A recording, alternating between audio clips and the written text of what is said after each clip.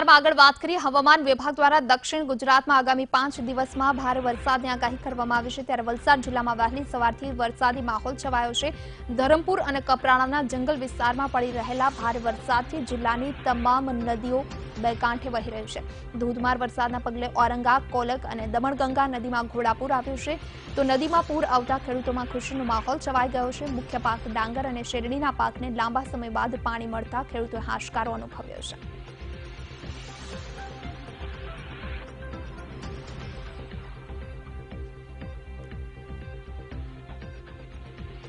વધુ માહિતી સાથે સંવાદદાતા માનવ અમારી સાથે ફોન લાઈન પર જોડાઈ ગયા છે। માનવ, કેવો માહોલ છે વરસાદી, ખાસ કરી વલસાડ જિલ્લામાં?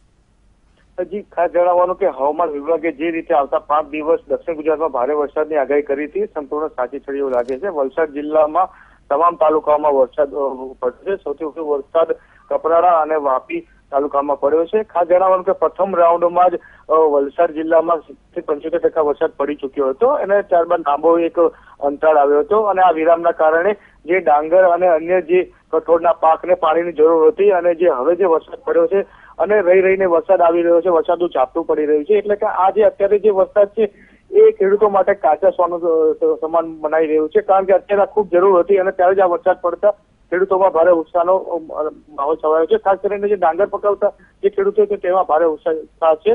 અને બીજી વાત જણાવવાની કે જે કપરાડાના જે જંગલ વિસ્તારમાં જે સારો વરસાદ પડ્યો છે તેના કારણે જે તમામ જે જિલ્લાની નદીઓ છે એ નદીઓ અત્યારે બે કાંઠે વહી રહી છે।